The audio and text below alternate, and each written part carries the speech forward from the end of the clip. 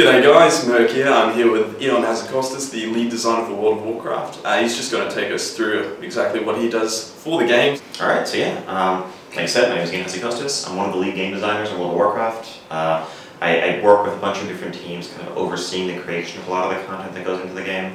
In particular, I work really closely overseeing the raid and dungeon content in the last couple of expansions. Also some involvement in class design, systems, rewards here and there, achievements, a little bit of everything. Fantastic. Alright, well just jumping straight into things, leveling in Draenor. I did a bit of it on the beta. Very enjoyable, particularly liked Frostfire Ridge. Cool. But basically I guess the main question I have on my mind at the moment is how long is it going to take to get from 90 to 100 based on like 85 to 90 or even 80 to 85 or... I think it'll vary, right? It depends on the approach that you're taking. If you are someone who likes to sort of stop, read the quest text, go through systematically, complete each zone before moving on, versus someone who's just looking for efficiency, how fast can you possibly do it? I think it'll be comparable to the leveling rates in Pandaria. Maybe it'll take a little bit longer, but not tremendously so. And we have 10 levels to cover, but we didn't use that as an excuse to double the amount of time it takes. Stretch it out. It's more just we can give you level up moments a bit more frequently. We create the content first, and then we adjust the leveling pace to suit the content that we have, really. We're not, aiming for a particular target, we just sort of see where it comes out. So with that in mind, like the perk system that you brought in for leveling, is that going to speed things up somewhat, whereas it maybe you wouldn't have before? I mean, for some perks certainly will speed things along a little bit in terms of your overall efficiency. I think the main thing that we were trying to do with the general perks was to give you moments of excitement, things to look forward to as you've got these levels. Because you're not getting a talent point every level or anything, and we certainly don't want to give you a new ability every level, because at that point we're actually kind of going the opposite direction in terms of the sheer number of buttons you have to worry about finding home for, and your keybinds and your action bars. But we do want there to be things to look forward to, and a lot of these are pretty transformative. They'll change the way that you can interact with the world, juice up your abilities, and give you new ways of using them. And they are random, I understand. They're not going to come in any set order. You can recuperate, improve, recuperate, or something really random. So it's guaranteed that you'll get them all by the time you hit 100, but it's a random grab bag as you go. So basically, garrisons are going to be a huge part of the leveling experience in Draenor. What can we expect out of like full level garrisons that maybe we didn't see in beta? Bigger buildings, more people, what are we looking at? Exactly. I mean, I think the garrison grows in size. When you first start out, you really have this kind of relatively ramshackle, thrown together base that's just an outpost. Literally, you just plant the flag and... Exactly, and it's just basic walls, mostly wooden. Over time, in the course of leveling, you'll upgrade it to a tier 2 garrison, and then finally, more in the end game, you can get a full-fledged tier 3 garrison, which then lets you level your buildings up also to level 3.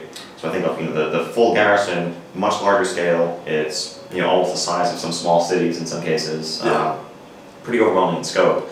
I think the thing that is least apparent at the surface, and I think one of the cool things about the garrison, players are really going to have to dive in and experience firsthand, is the amount of depth and content unlocked and associated with each one of these buildings as you level them up, construct them, and upgrade them. So, for example, if you choose to build the stables. To build the stables, well, you get a mount perk, you can move a bit faster in the outdoor world, fairly straightforward. But what it also does for you is unlocks a series of side quests where you can now track down, capture, tame, train various beasts of Draenor across the zones of the continent and get them as mounts of your own. And the only way to get those mounts is through this building. Or if you were a more PvP-oriented player and you build a Gladiator Sanctum, you do some passive bonuses, but also unlocks a series of quest lines where you initially hunt down members of the opposite faction. Once you've proven yourself... Just out in Draenor. Exactly. Awesome. In Ashram and Draenor, once you've proven yourself in a sort of this threshold level, you can then declare a particular racial nemesis. You can say, I'm going to be the slayer of gnomes, and I'm going to kill... you actually literally bury a gnome effigy statue in that case, and you have to hunt down gnomes in particular now. If you do enough of that, you can earn a title. You can be Gnome Bane or something along those lines. There's one of those for every enemy race. And once you've proven yourself there, you actually get invited to this special underground fight club, where there's like a 25-player free-for-all event, literally just completely free-for-all. Last man standing wins for further, titles, prestige, some gear. And again, that's just from like a really amped up Stranglethorn arena. Exactly. Imagine 25 players Stranglethorn arena. And that's just this one building, right? And every building in the large and medium categories has something like this. Are we going to have to make choices between buildings? Like, are we going to be Absolutely able to build a certain set and not like any others? Or? I mean, well, okay, so we definitely want the garrison to be about meaningful choice and customizing it to suit your interest, your playstyle. And the person who is, the avid mount collector, for them the stables might seem like a no-brainer, whereas a hardcore raider might look at that and think, well, why would you ever build the stables? There's no power to be gained from mounts. But if you want to, if you want to explore the different options, you can destroy a building that you already have construct a different one in its place. You're going to lose some of the resources you spent building that up. But if you want to, you can experiment and try out the different types of content as you go. And obviously those perks that you got from the other buildings wouldn't remain active once they were destroyed. No, exactly, yes. Yep, makes sense. So Legendaries in the new expansion, obviously we've had them in the previous expansions, but they're starting to become more something everyone can get if they try hard enough rather than class specific. Yes. Is that going to be the same approach in Draenor? It's not something, so we definitely have a legendary plan that's in the same vein as the Cloak from Mists. It's going to be a legendary, eventually a legendary ring that you get through working with Khadgar. He's kind of the new Rathian of Draenor. And you'll actually start that quest before you even hit level 100. I think level 98 or so, Khadgar will contact you, and your first step will involve doing the Skyreach dungeon, Spires of Iraq, that kind of begins this progression that will eventually upgrade through raiding, through other things. We view this type of legendary as certainly distinct from things we've done in the past, like the Warblades or Dragon Wrath or what have you. And it is something that everyone can get, theoretically, but you have to put a lot of time and hard work into it, and you have to earn it. And while in theory, the Cloak is available for everyone to get, many players never got the Legendary Cloak. And we see it as something that really symbolizes the time that you've spent doing this content while it was current, while it was active. The same way, years from now, when you see someone with a Legendary Cloak, and you see them with the Legend of Pandaria title, that means that they were there when Mists was around, they did it when it was current. And the ring is going to be very similar in that regard. And it is something that's sort of even-handed, equally accessible. It's not dependent on your guild leader choosing you to receive, to be the one who gets to loot the artifacts or fragments, exactly, or just having amazing RNG luck of getting this rare drop. That said, we definitely don't preclude and close the door to the option of also having more traditional, class-specific weapon or weapon for a handful of classes that is obtained through more traditional means. Alright, and so also with the legendary quests and such, they did include an element of PvE last time, element of PvP, yes. I should say, last time. Will that be the same case in Draenor, or is it going to be more PvE stuff? We don't have specific plans currently, I think, so we definitely want people to, in order to pick a legendary, to kind of branch out and participate in a wide variety of activities, right? It's not just about raiding, it's about also doing outdoor quests, it's about doing dungeons, it's about doing solo challenges, these little mini scenarios where you have to prove yourself. And PvP in some ways is a part of the game. That said, there are definitely some issues with the exact implementation that we had, I think, in the Rathian Cloak quest line. Okay. I think focusing so much on victory in public battlegrounds set players up for a pretty frustrating experience in some cases. Yeah. Even for some players, they just didn't enjoy it, they wanted no part of that particular type of gameplay.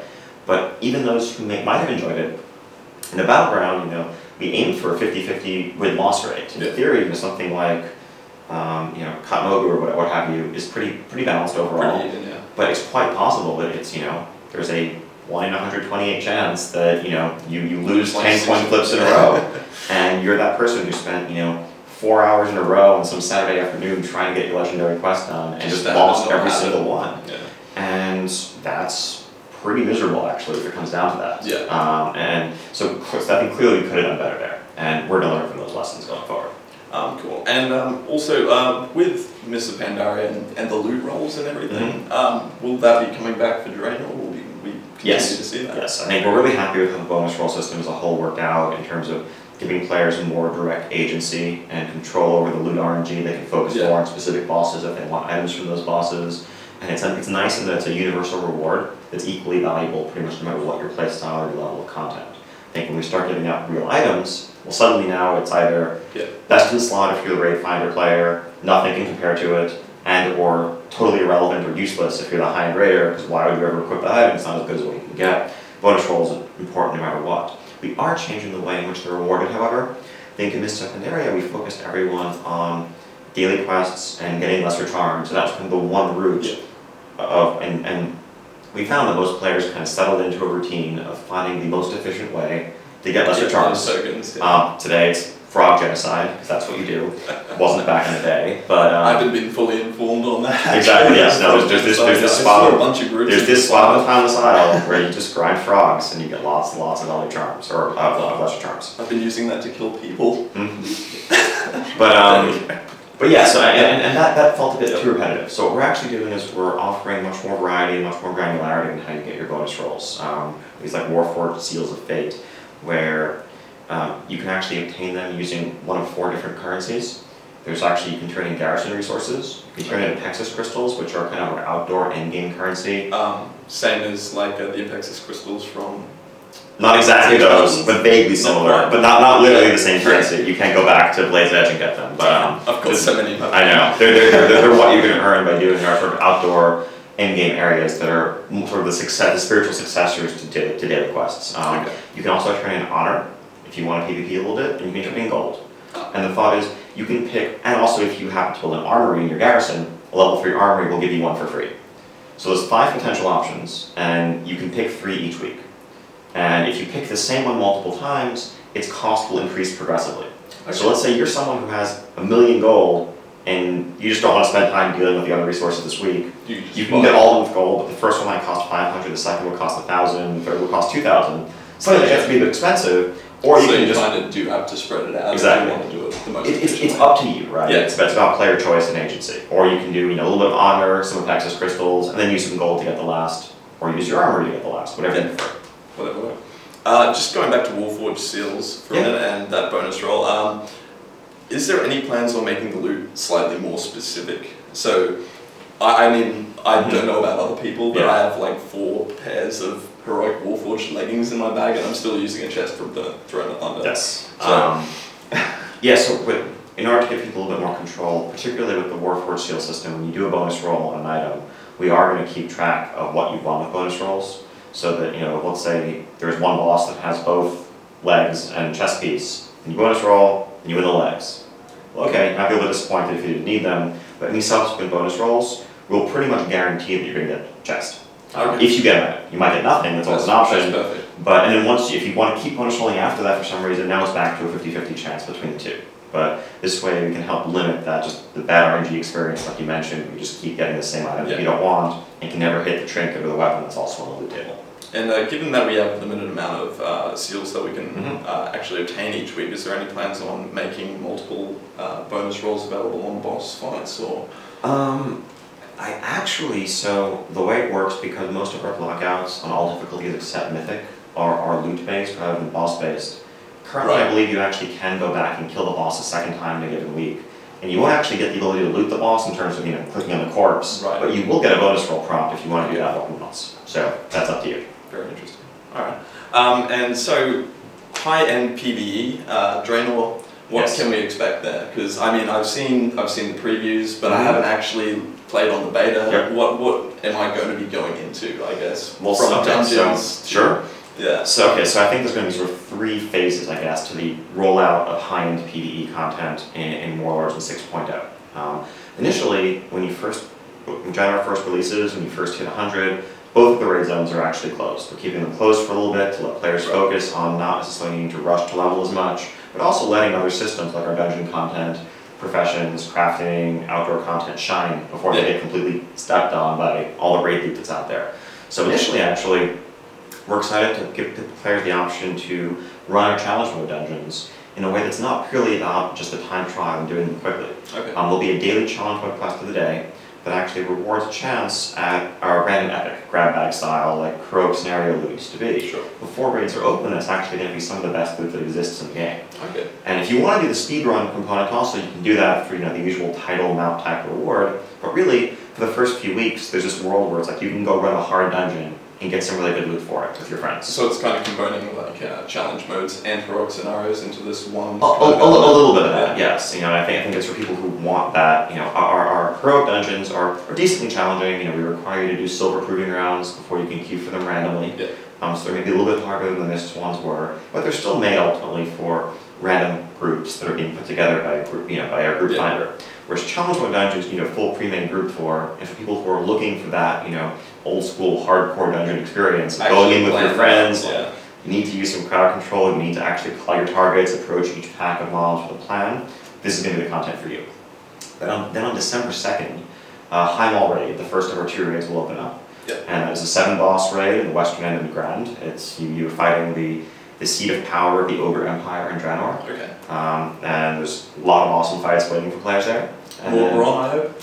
Not any Gron, actually. Really? No, yeah, there are Ogron, which are kind of like this hybrid between Ogres and Gron. But you'll see a lot more Gron in the Blackrock Foundry raid, which is coming next up after that. Okay. And that's going to be some point later, early in the next year. Or sorry, early in 2015, that is, not literally a year later. Because I think looking at how Mogush on Vaults and Heart of Fear played out in Mist of Pandaria, we liked the structure of sort of having sort of a half-tier up second raid that we keep gated for a while, let the first one really shine. We actually felt like we probably opened up Heart of Fear too quickly. That a lot of players really weren't done with Mogush on Vaults. We're still progressing through it, still cared about the loot from there. But then suddenly Heart of Fear came out, and it almost felt irrelevant. Guilds felt pressured to move on. It's hard to keep everyone happy. Exactly. So I think our plan this time is to let High Mall stand on its own for something more like 8 weeks or so. Cool. And then after that, Blackrock Foundry will open up. That is the 10-boss raid. It's the war-making center of the Iron Horde. You're really going into their factory, going into their steelworks, disrupting the whole operation, and taking on Warlord Blackhand, who's the war chief of the Blackrock Orcs, as the final boss there. Fantastic. And so obviously we've got him as the final boss of a raid. Are we going to see any of the other warlords doing, fantastic things or being big bosses? Or I mean, obviously what you can talk about. Oh, for sure. There's definitely sort of the hit list that you're running down. It's kind of like your Kill Bill list of people to eliminate. Ner'zhul, Warlord of the Shadow Clan, the Shadow Moon Orcs, is... You saw in the trailer. Exactly. He's the final boss of the Shadow Moon Barrel Grounds dungeon, so you'll be running into him there. You'll certainly see other warlords making appearances in various places in the outdoor world, and quest lines and major events as you level up and progress through the story. Yeah, so Juritan was like part of the leveling in Frostfire Ridge, Exactly. and that felt quite epic, so seeing that all over the place would be quite cool. It was good to be in the story, Yeah. Give me 2 seconds. I think we've got about 5 minutes.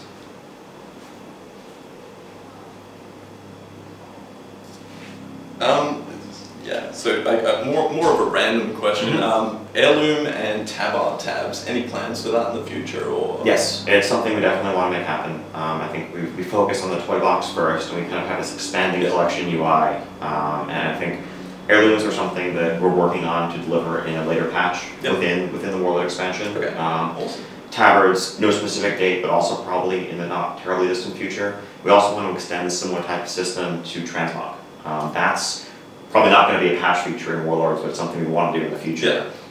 We've heard a lot of feedback from players who played Diablo 3, Reaper, seeing how Transmog worked in that game. We'd like to make it less of a game of inventory management and filling your bags and banks with all these items, and more about collecting looks and appearances that you can swap in and out. I mean, the Void Storage tab did make it easier to an extent, like that was very handy, but... Yeah, we see Void Storage as a band-aid. It's not a long-term solution, it's more just, finding a way for, okay, let's give you more storage space, but that's not the long-term answer to the problem. Fair enough. Also, daily quests, just going back to them real quick. PvP daily quests, any plans on having like a specific daily battleground or quest objective or something like that in, maybe one of the factions? I think we actually got rid of on the battleground front the call to arms system. Yeah. I think that actually in some ways distorted queuing behavior and matchmaking results. You always get your pre-mades and pre-mades. Exactly, it led to some really lopsided outcomes there. In terms of PvP integration in the outdoor world and your day-to-day experience, our big picture substitute for and replacement and evolution of what daily quests were in Mist of Pandaria is a system that's driven through your garrison at max level. When you go there every day, you'll have an option, kind of, like if you call in the Isle of Thunder choice UI, you could choose between PvP and PvE dailies for the day, where you'll have requests for assistance from your forces in outlying areas from 2 randomized zones. And these are going to be largely outdoor areas where you kind of go and you pick, so we say, hey, our forces in Frostfire are under attack by ogres and request assistance dealing with them. Our forces in the Grand are having problems with the Pale Orcs or whatever forces are there. Who do you want to help?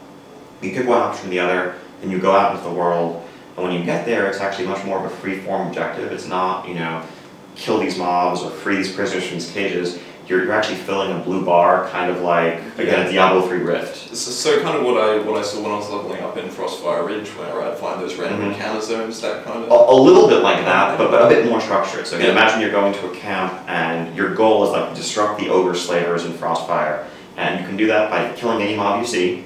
In some cases, you can kill mobs, loot keys from their corpses, free prisoners. You can knock over, you can destroy weapon racks. You can trigger rare spawn bosses and kill them. All of those things that you do are going to fill this bar. You know, completing big events like a rare spawn might fill it by 20%, freeing a prisoner might fill it by 4%. Anarchy and exactly. But it's much more freeform, much less like, okay, I have to go free Lao Softfoot from his cage for the 50th time. Kill 12 dragons and smash 6 stone beams. But also part of that rotation is going to be, on a number of days, one of the options available will be go to Ashram.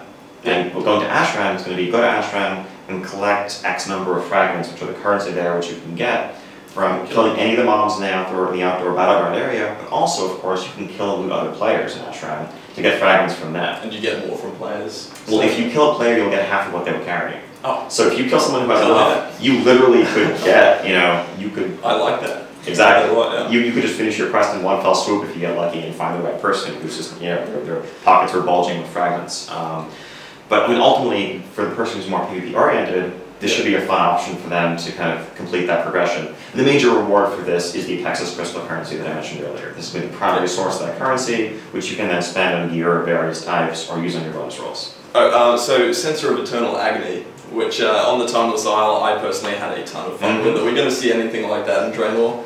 We might. No specific plans for something exactly like that. It was definitely a little bit of a controversial feature. Some players felt, you know, very strongly about same faction PvP briefing and the things that exposed.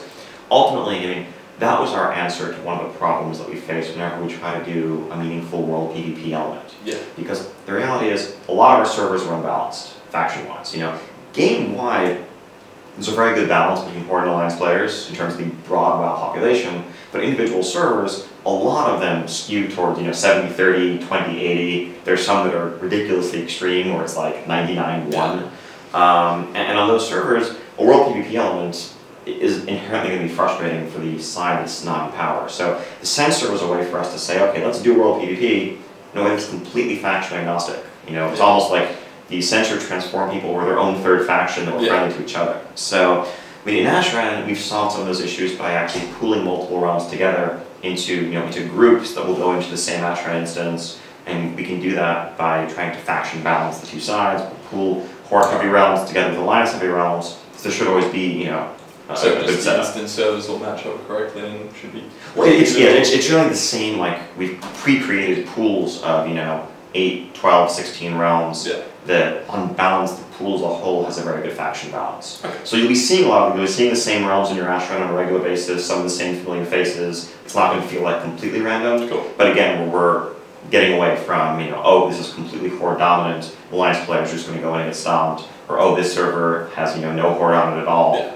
And Sure, and just like one quick thing to finish up, Australian servers, what do you think this is going to mean for all the Aussie players out there? It's so exciting. We're really happy. It's something we've wanted to do for a very long time. Amazing to be able to come here in person, come down to Sydney and make the announcement and share the news with everybody. It's great to have it. And yeah, in all aspects of the game, just feel better when you're playing in a more responsive environment, and going from, you know, 300, 400 ping down to, you know, double digits, it's going to be a big deal. So I can't wait. It's going to be so exciting. Thank you for your time. It's been a pleasure.